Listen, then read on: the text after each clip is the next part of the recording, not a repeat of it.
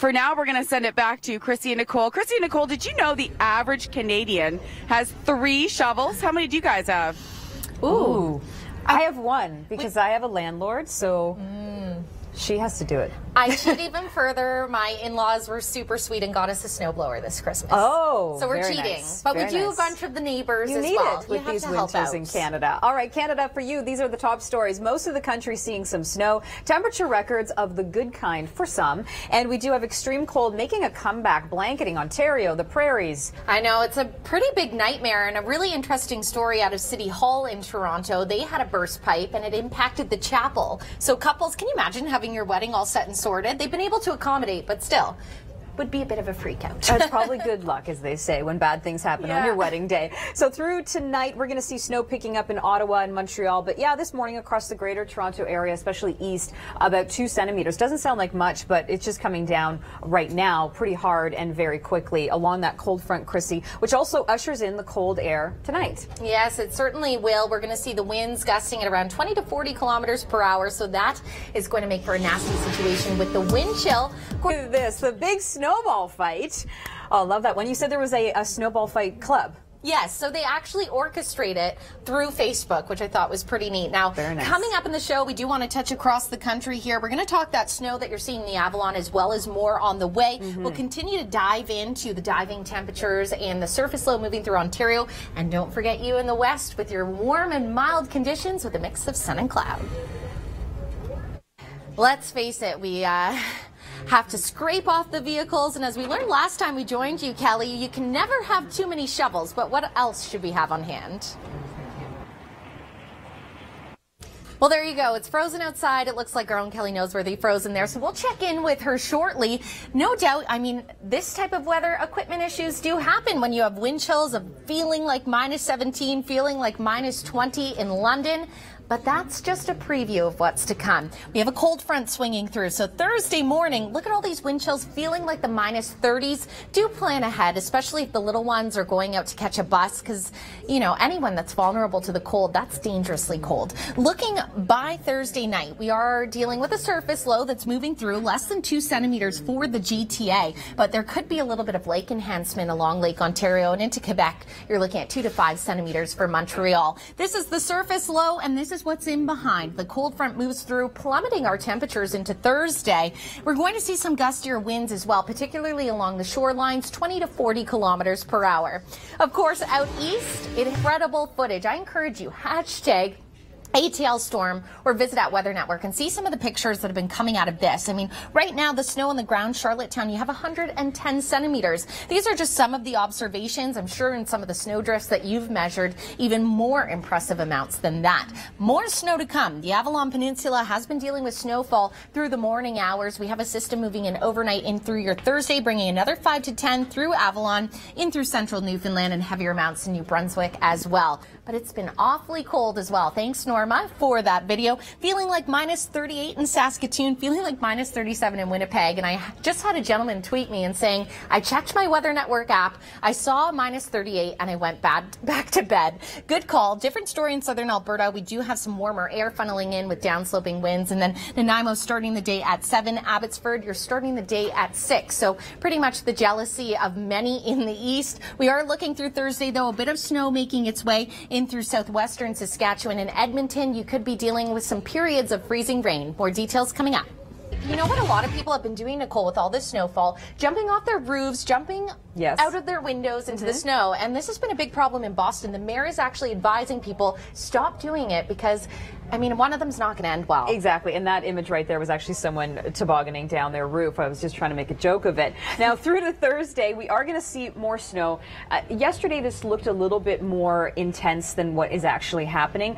We've got 5 to 10 centimeters through St. John's, and then across the Maritime provinces, this looks to be up to 5 centimeters. Yeah, I think a big relief for many, but I know coming up in the show, we're going to be talking about another system that has potential to pack a punch. So details on that later. But looking in through Ontario into Quebec, we've been dealing with basically a little coating of snow in the morning hours through the southern GTA. And as we know, it doesn't take much to make an impact for the drive. No, exactly. And sort of east of Toronto is where the bands are pretty heavy for you this morning towards Kingston, and then into tomorrow night. We'll see a little bit more north of Ottawa.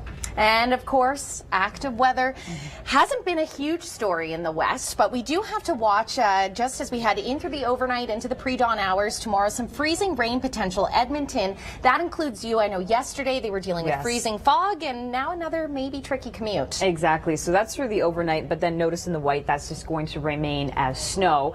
Cold enough for that. And speaking of cold, quite a contrast across the country. We've got the warm air through the west, but the temperatures diving down even more as we head into the next couple of days. Even City Hall, people had to maneuver their weddings all due to this extreme wind chills. We're going to have more details on the cold and the systems on the way for Atlantic Canada coming up. Winter can kind of get a little bit extreme, and sometimes you're tired of it, but at least you can still have a bit of fun. Yeah, snowball fight, bring you back to your memories of youth. Top stories for you in Canada today. Most of the country seeing some snow. We've got temperature records of the good kind. Guess where that is? And extreme cold makes a comeback.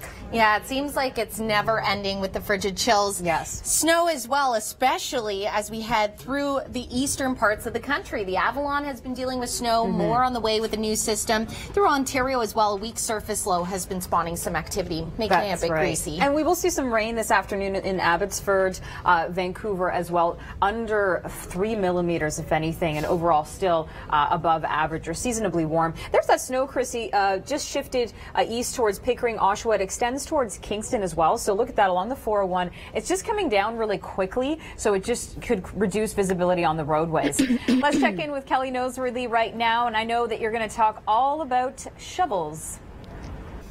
All right. Pretty cool. And you know what, with her talking about the shovel there, I know that doing traffic before, I've seen people shoveling on the on and off ramps in the past. So it's good to have. Because you can't get off sometimes. So have it in the car just in case. There is not much snow coming through today in Ontario. But again, if it comes down really quickly, it is going to cause problems in places like Ottawa and Montreal this evening. Extreme cold, Krissy, anything in purple, Ontario, up towards the Prairie provinces. Yeah, I actually had a tweet from a gentleman in Winnipeg who said, I looked at my app, it said it felt like minus 38, and I've gone back to bed. All right. That sounds like a good idea to me. This evening, we're going to see some freezing rain pushing into Edmonton. This isn't hours upon hours of freezing rain. It's just a quick shot through the overnight. And in the white, it's just a dividing line between the warm air and the cold air. I feel like my stomach would have dropped on that. Now, I mean, in that situation, all fun and games. Do you want to mention, though, the mayor of Boston actually encouraging residents to stop doing that? Because people are actually jumping out their two-story windows. Exactly. So it's not so safe. And there is more snow coming in the east. A blanket of about under 5 across the Maritime provinces, a bit more for the Avalon Peninsula.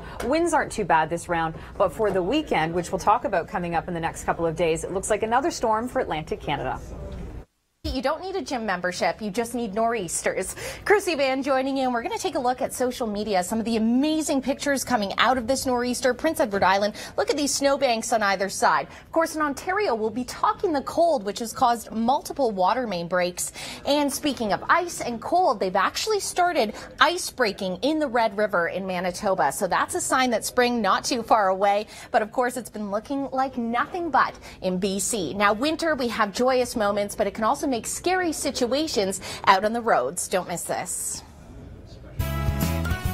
As we look across the country, a big battle from west to east when it comes to temperatures. In Vancouver, above seasonal at 11 degrees. The further east we travel, though, the colder it gets and the more it'll have you thinking of going south. Minus 18 in Regina, minus 21 in Winnipeg. Stays cold right out to the east, minus 4 in St. John's. Hello, Bahamas. Plenty of sunshine. Nassau, you're 22 degrees, a fabulous cruise port, and you'll be 20 degrees in Freeport. So enjoy the sand and sun. Frozen pipes, a massive problem, and that's all due to the deep freeze. How long will that last? Well, details on that in a moment. But first, I do want to show you on the live radar here, we still have snow that's been moving through the QEW through Vineland, and then east of the GTA along the 401. Do be cautious because that's a tricky travel on the best of days. Now, Kelly Noseworthy has been in King City throughout the morning, giving us some amazing tips to get through these final weeks of winter. Oh, well, I'm a little spoiled now this year. Thank you to my in-laws that hooked us up with a snowblower. I wish, though, that it was more a heater that I could take around with me, because we are looking at significant wind chills in Toronto, feeling like minus 17 this morning, feeling like minus 20 in London, and a whole different beast by Thursday morning. Cold front swings through, and that means many of us feeling the wind chill like the minus 30s. Talking about that snow that I showed you in the radar, what do we expect? Well, not a massive impact. This surface low generating less than 2 centimeters in southern Ontario. We could see a little bit of lake enhancement, but the higher amounts through Quebec, Montreal, 2 to 5 centimeters. We travel now to the cold front. This is why that surface low moves out, cold air in behind, and we're going to see those winds increase, particularly along the shorelines, around 20 to 40 kilometers per hour. Now, Winnipeg this afternoon, minus 21 is your temperature, adding a wind chill to that as well. And I actually had a gentleman tweet me saying, hey, it feels like minus 38 this morning. I'm going back to bed. It's dangerously cold. Extreme cold warnings extend through northern Ontario, Manitoba, right into northern Saskatchewan. So if you are in those highlighted areas, be very cautious, because frostbite can set in very quickly.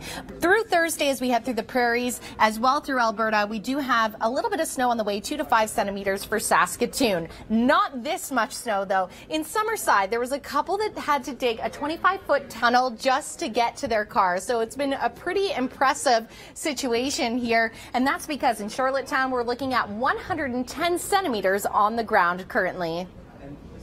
Frozen pipes, burst pipes, so a bit of a nasty deal. We still have more winter to go, Kelly, so I know we need a plethora of shovels on board, but what other winter tools are you checking out today?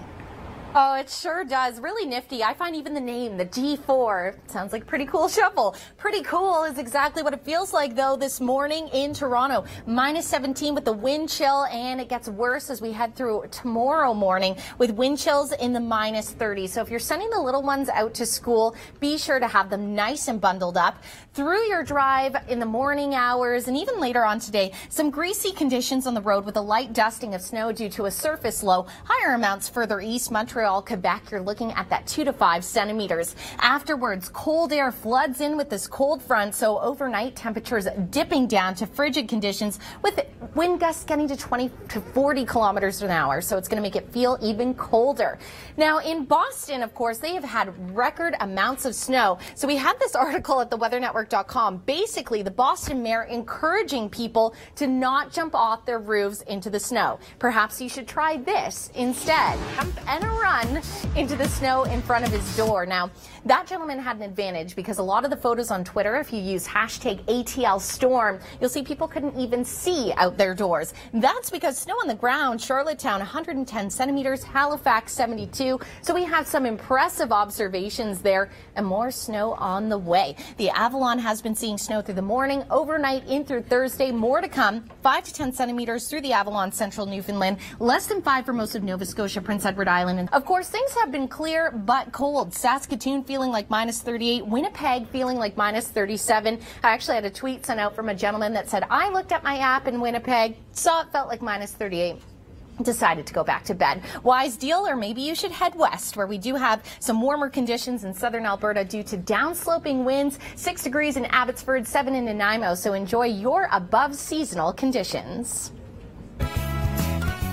As we look across the country, a big battle from west to east when it comes to temperatures. In Vancouver, above seasonal at 11 degrees. The further east we travel, though, the colder it gets and the more it'll have you thinking of going south. Minus 18 in Regina, minus 21 in Winnipeg. Stays cold right out to the east, minus 4 in St. John's. Hello, Bahamas. Plenty of sunshine. Nassau, you're 22 degrees, a fabulous cruise port, and you'll be 20 degrees in Freeport. So enjoy the sand and sun.